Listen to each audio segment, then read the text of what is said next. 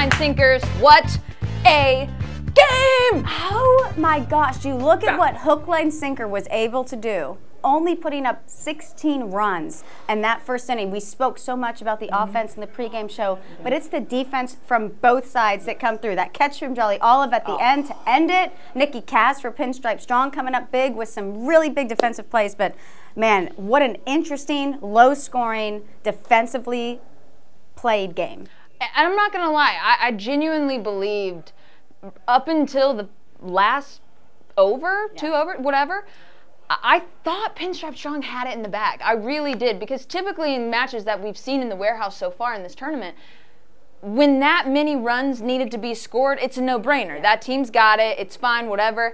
But we've heard so many of these cricket guys talk about the fact that when you're chasing and it's a playoff game and that pressure is real. And I think we've seen it a lot in these semifinal and final matchups. Yeah, it's been some serious pressure. We've seen that shift in the postseason. We've seen people going from wanting to pitch first to wanting to hit first because they want to be the team that's setting the tone in that second inning. They want the other team to be the ones having that pressure on them, having to hit sixes, having to hit those boundary balls. And it's been a strategy that we've seen just really switch from the regular season to the postseason. Could not agree more. Daren, Sammy, and Chris Rose have some final thoughts on this incredible matchup, guys. Well, Daren, Sammy, let's be honest here. There's probably a large portion of our John Boy media community that didn't know much about the world of cricket before our first ever ball-in-play tournament. What they have seen through 2 tournaments now is the excitement, the passion, the emotion, all the different twists and turns that your sport has to offer us. Man, I'm telling you, it's a great game. They say it's a gentleman's game, but it's so entertaining. You see, look at the reactions, the emotions. You know, every ball there's an event happening. You cannot take your eyes off the action. And what a final we had. Man, kudos to John Boy Media. They're on something major here. And I think it's also the different ways that you can win this, right? I mean, with Pinstripe Strong and with Hookline sinkers, we're thinking to ourselves, man, this is going to be a bloodbath offensively. And then all of a sudden, the bowling and the defense takes center stage. It's the different types of adaptability that you need to show in order to become a champion. Yes, and you add the pressure of a final to it. You know, they say, we have a saying in the Caribbean, pressure bursts pipe. And the pressure really got to Pinstripe Strong. They had it in their hands. They had 10 balls to get 11 runs. They couldn't do it. They couldn't do it. And they lost by double digits on top of it all. Oh, my goodness. It really is absolutely unbelievable. So, listen, I hope you had a great time. I had a great time. You're like family around here now, I am. Huh? Thanks for having me, man. I'll be back here next year again. I can't wait until we build that warehouse in St. Lucia, and we're all just hanging out on the beach, right? Listen, I have a warehouse in St. Lucia waiting for you guys. Yes, okay. I do. All right. So just take a trip down to St. Lucia. Let's have the ball-in-play tournament there whenever you're ready. That sounds good. Hey, gang, you want to go to St. Lucia? Huh? Yeah, that's right. You want to have Jimmy and Jake pay for it? Yeah! Game 11 highlights are here. The finals, the championship, and Pinstripe Strong's off to a hot defensive start. Nikki Cass wearing the pinstripe jersey in honor of their injured teammate, Shelfie, who is on the sidelines. But Nikki Cass said, no, I'm going to prove myself and wear these stripes proudly. Defensively, he showed out, holding Hookline sinker to only 16 in the first. 16! So after a defensive show out by Pinstripe Strong, we're expecting an offensive show out, right? Wrong. This was a low-scoring game. They only ended up putting 29 on the board going into the second, which is very uncharacteristic. That ball, there's a 6 by Jolly Olive. Even with that 6 from Jolly Olive, it is still a low-scoring game. 48-29 heading into the bottom of the second, so the chase is very small for Pinstripe Strong.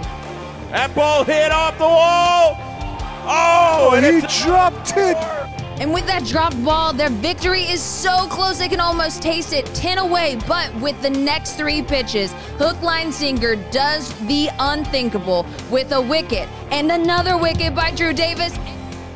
And then the play of all plays. Catch! Oh! It is over!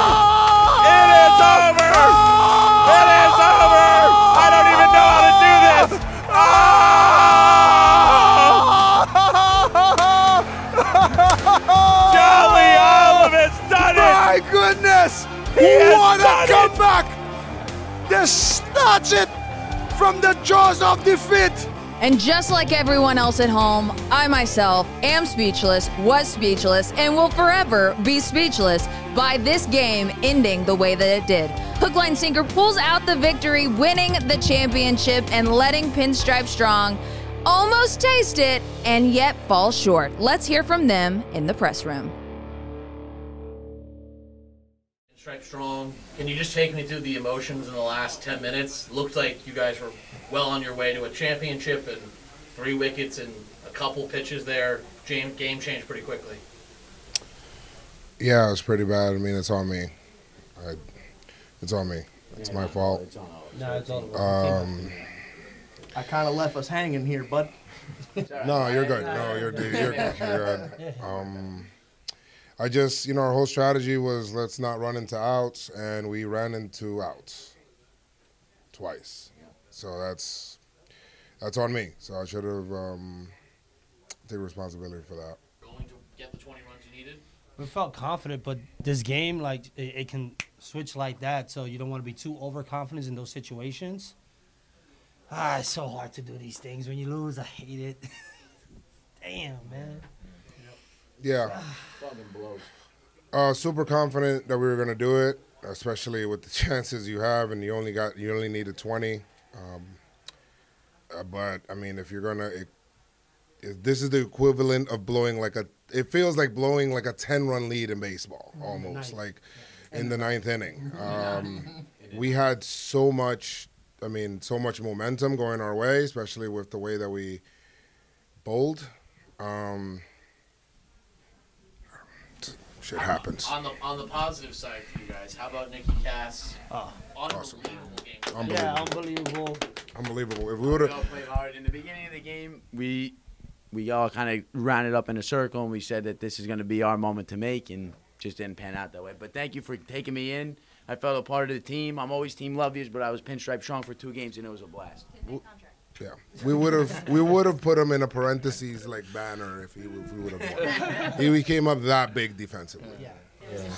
I think it's very much to do with the cricket, because as soon as it gets to playoff sort of ball and play with cricket, the bowling comes into play because batsmen tense up to try and hit it harder, and then pressure can build, and that's what happened. We spoke about it at the previous press conference. It happened with us. I fully believe we're going to chase that in 1 or 2 overs and get it done. But 1 wicket changes at 1 good dot ball, 1 good stop, and the pressure could build, and that's what happened. All credit to them. They played unbelievable. Yep. They deserve it with that last catch. I mean, that's a 1 in a million catch.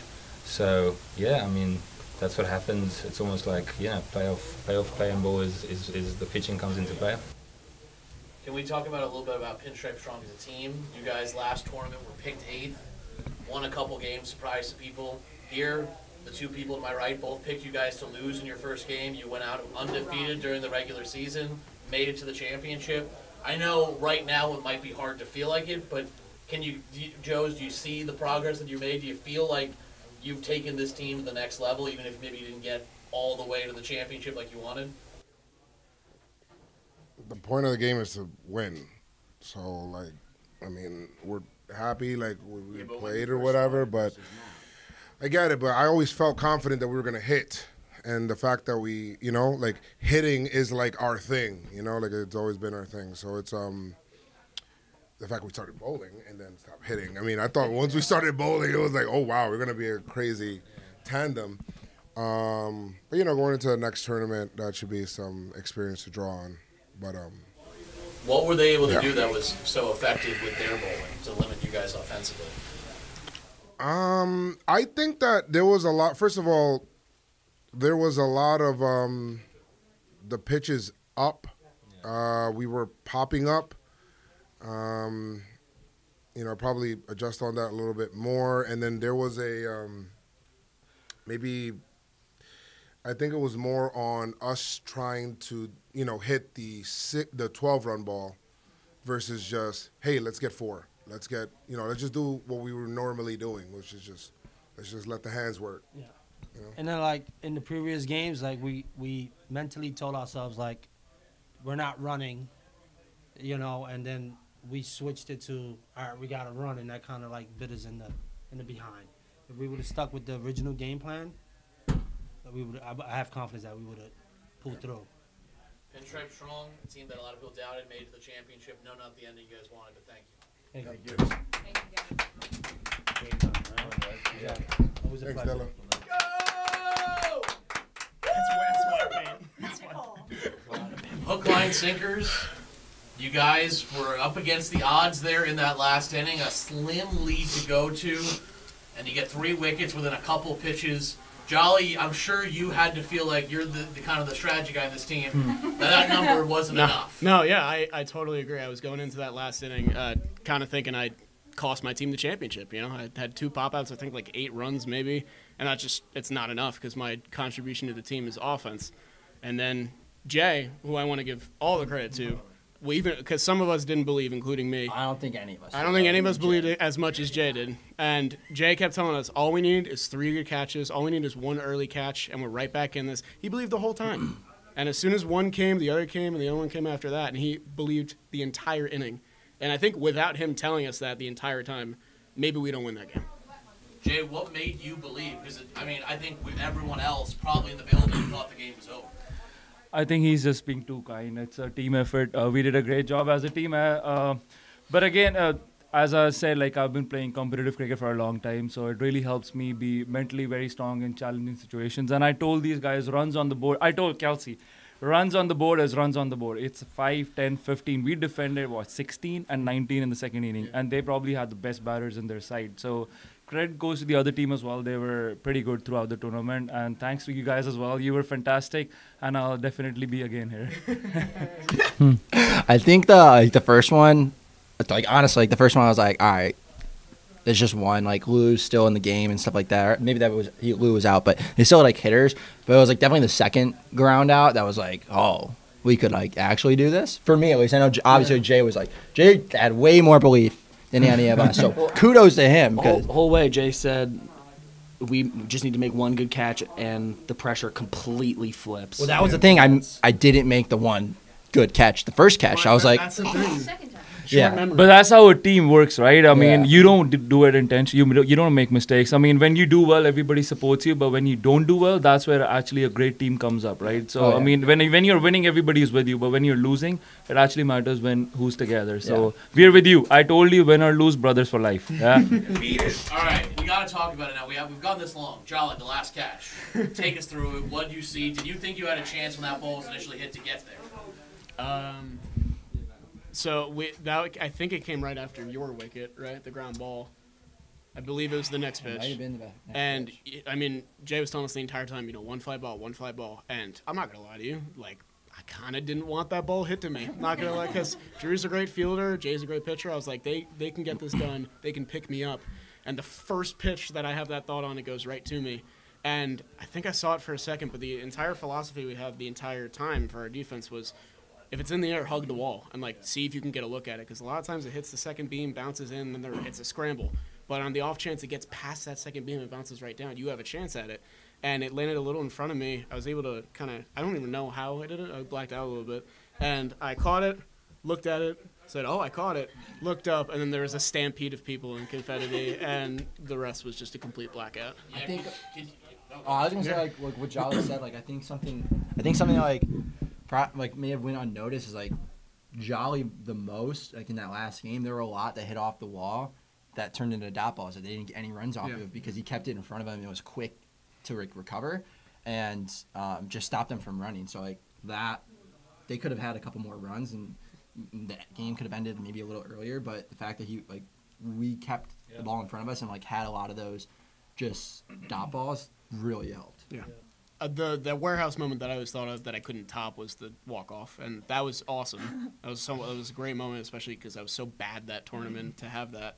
And this tournament was different because this time I actually felt like I was playing a game that was much more catered to my skill set. It was hitting and fielding, and to not come up big in that last game when my team needed me, I could tell I was going to think about that for 6 months, and that catch kind of just took everything off the shoulders completely, and it made it that much sweeter because, one, we get to hang a banner up, which makes it that much better. But two, it was kind of like a redeeming moment, which is nice. How would you guys describe just the roller coaster of emotions? I mean, you go back to the first inning, and you guys only put up 16 runs. Yeah. And at that point, it's looking really bleak. And there were so many massive defensive plays throughout the game. It just felt like it was constant. Can I say something to that?